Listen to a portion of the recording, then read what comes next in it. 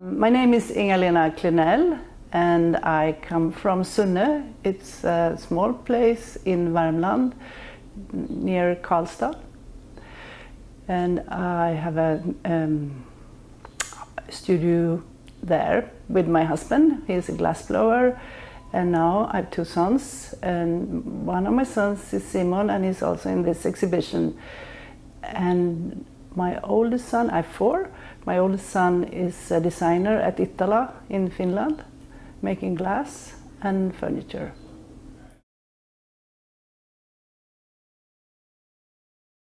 I think it's a long story because I've been working with glass 40 years, and I wonder why do I do that? But I think I've been interested in craft when I was a child. For me, it was a normal situation to always make something, because my family did that. But now I know it's not what all children did.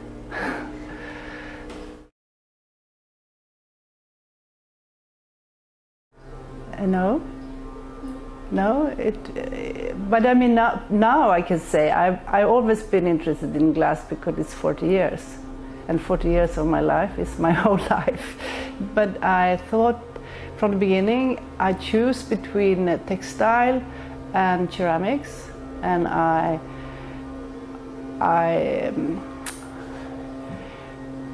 decided to take ceramic because I met a young boy who made wonderful ceramics, so I thought this is my way. And that was a new way to make ceramic too. And he's very famous now in Sweden. So I took ceramic, and one course there is glass, because in that time we had to learn craft. So we were sent to Orrefors, the glass school in Orrefors, it was the art school in Stockholm. And then I was hooked.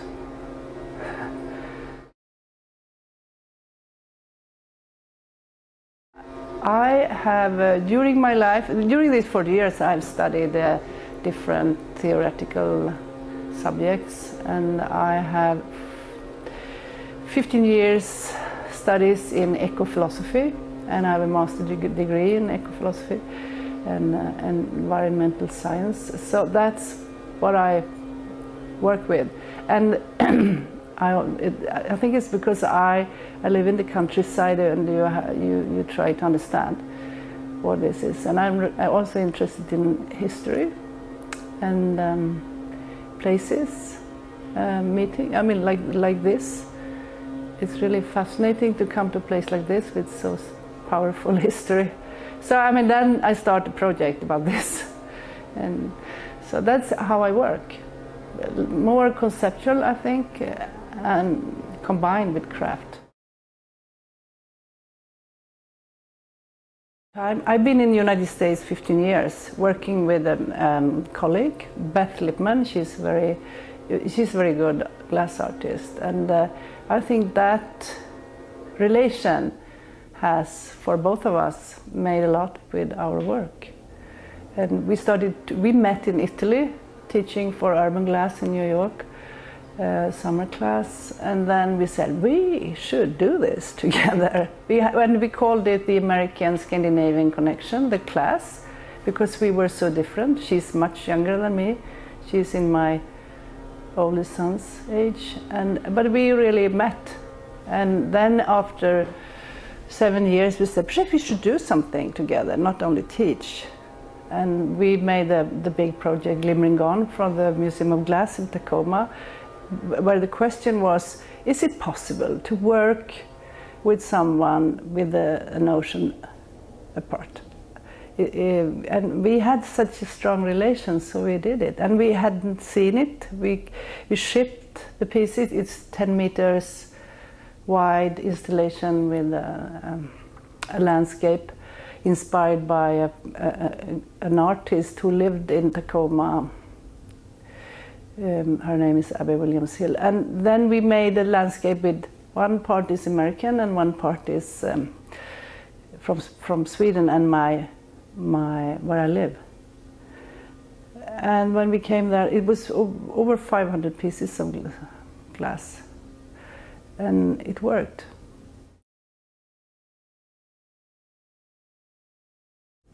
Yeah, Homeland is a part of that. Glimmering Gone is the first, and when I was working with this in my homeland, I made the sketches for Glimmering Gone, and the sketches is here now.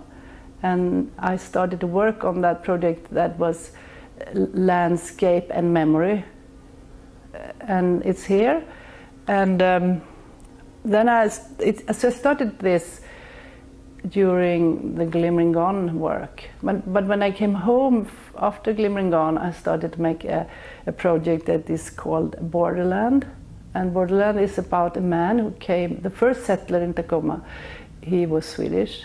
And then you start to think, how do you think about your homeland when you settle down in Tacoma? And what do you carry? What kind of landscape do you carry? And also I wanted to go home. I was there 2 months alone, and I was thinking, oh, my place is so beautiful, and my trees, and my birch trees, my lake, and my boat, and my studios. So that was how it started. And then I thought, I would like to tell this story in Minneapolis. And that's 5 years ago. So when this came, now, I was ready. But I had to work to put it together, so make it, finish it. So I'm very inspired of United States, because it's possible to do it here. I mean, you have places like this that can take it.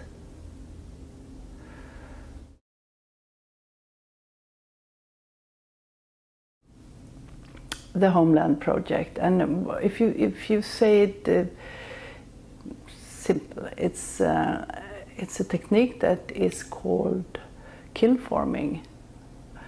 And I have a big kiln, or I have 3 big kilns, and I make flat pieces. This is made, that part of it. The trees are made from rods. I have like laid rods in a pattern, and then you fuse it high or low. I need different textures. So it's like drawing in the kiln with glass lines like this. And then I make a mold if I want to have it textured from a mold. They are not flat. So it's a kiln form technique. The postcards from Sweden, they are interesting, because when I started with the Landscape and Memory project for this, sending postcards to the United States from Sweden, I had a residency at a graphic school, a print school, and they had a new printer, and they said, we have a new printer. You can print on everything. It can be not flat. So I took a piece of glass, and then the master, the man there, when we made one piece, he called his colleague and said, "Come, you must come and see. It's fantastic." And I couldn't see that really. So we started, and we worked on this to develop the printing. It's a UV technique. That's also why I want to be in this room with it. It's UV. And it's I've taken the photos myself, and I'm not a good photographer, so it's the image you take from heart. Oh, you say, oh, what a beautiful tree, blip, and you have a bad camera. And then I had a photographer who took photos of my glass, and he's really good photographer, so there were 2 different, the images from the heart and his really good photos. And then I made the piece, the glass, from my photo because it's of course made in a computer.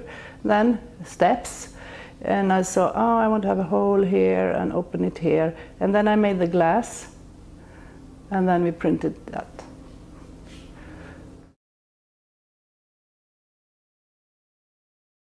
The Homeland landscape, I think it's 130 pieces, so it's more, you make pieces.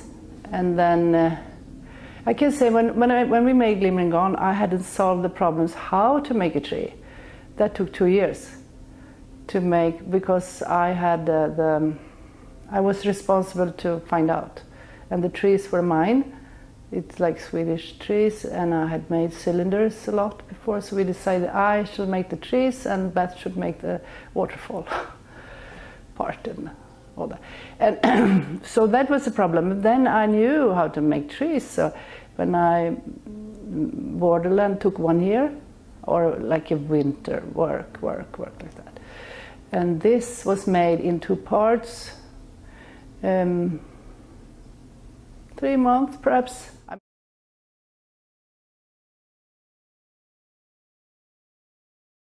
Yeah, yes, in a way it does, because it's in one way you could say it's a technique that is you can do it. You can do it if you can do it, because it's easy. It's not like glass blowing. You have to learn and exercise, and so you can do it. And I work with children. As I have 4 children, to follow their word, I've worked with art projects with children and glass. And I had that as an idea that everyone can do this. The important thing is what you want to say and express. And for me that has been important. The technique can take, in glass it's so technical, so it can take over. It's more about see what I can do more than what you want to say. And you can see that here. It's like, and it's very gender-related glass. The glass, especially here, you see the glass blowing is to make big glass, heavy, to show that you have muscles. And it's man, and the women can also sometimes look like, oh, you can see they're strong. But you can make big things without being strong that way too. I think it's my way to say that.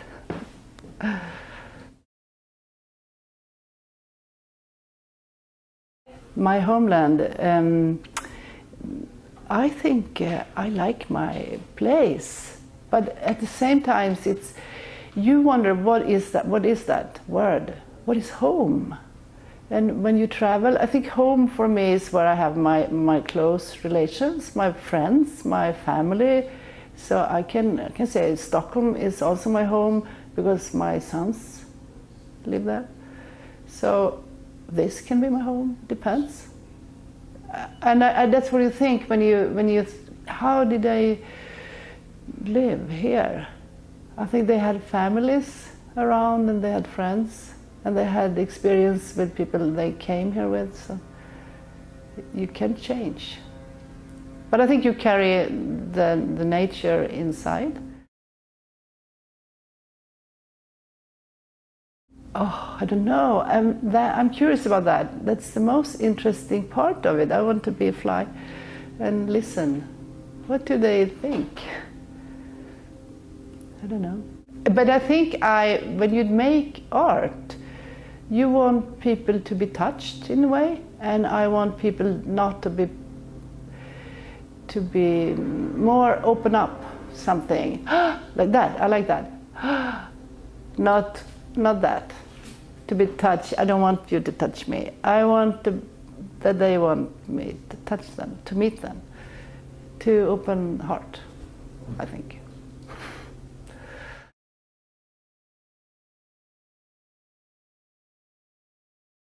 And Bertil Wallin, he's interesting because he's a part of the early studio glass movement that began in the United States and was one of the artists who started Pilchuck, the group, the community of young people blowing glass like that. Like glass was a material that you could play with, and I choose his first boats that made him famous, and you can see them in big sizes, and there is one here at the Institute too. I mean, it's a piece that you connect with Bertil Wallin, is the boats. But this is the first. It's the experiments, especially the one with the feather is wonderful, I think. It's so happy and it's so much, it's so playful. And there is another one with a dead bird that I like, because my explanation, I've never seen that before. I've seen his boats, they are filled with symbols and meaning and stories, personal stories, that you also can project your own ideas and fantasies around.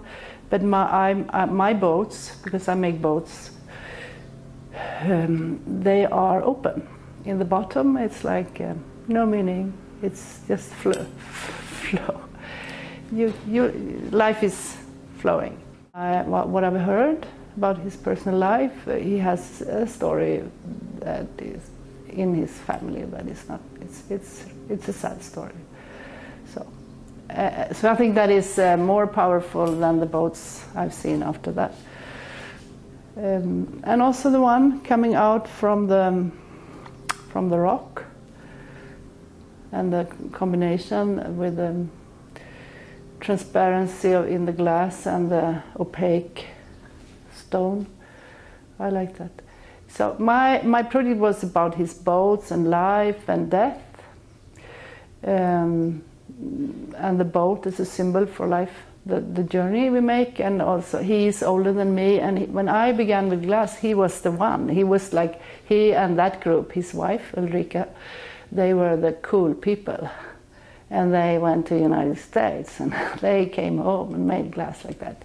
And I really liked Ulrika's glass in that time. She started, they were also came from the ceramic side. And when you see his journey, and he's still working, I think you can talk about generations, and of course there will be a shift, because life, it's how it is. But there are still people in the span of age working, and still, so I choose him because of that. I wanted to make a casket decoration coming out from my bag, my handbag. You know, when you travel, you have a bag, you carry something, and I wanted to make that casket decoration on a clear casket. There are many caskets here, and it's a casket of the death of the kingdom of crystal and the change.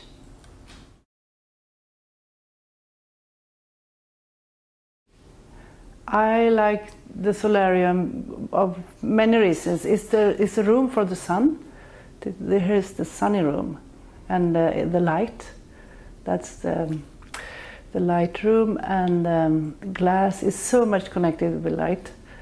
So that's what I think this was a place to put crystal clear things and use crystal clear boxes for it.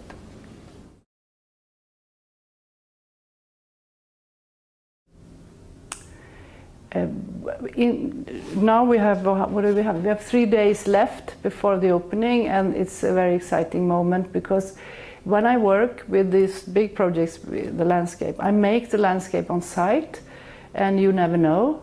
I don't know, I've never seen it myself, and that's the most exciting part of it. You ship things, and I've never seen it because it's too big to hang in my studio.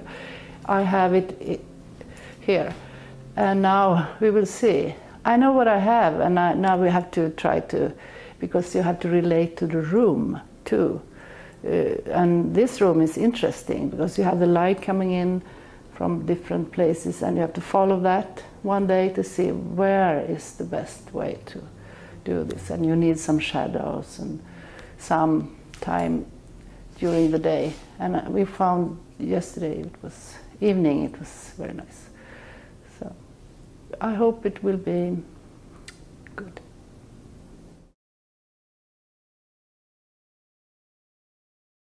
When I had Borderland in Småland, Bertil and Ulrika came for the opening, and I said, I'm so happy you're here because you are. And it opened, Åsa Junelius, I chose her to open my exhibition because she was young and cool, and instead of choosing a director for something, I said, I want Åsa to open my exhibition.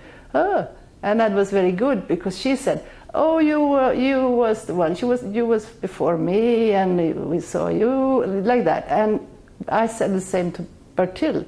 And then I had an affirmation that I said, I want to make an exhibition with him. he and make the room. So no.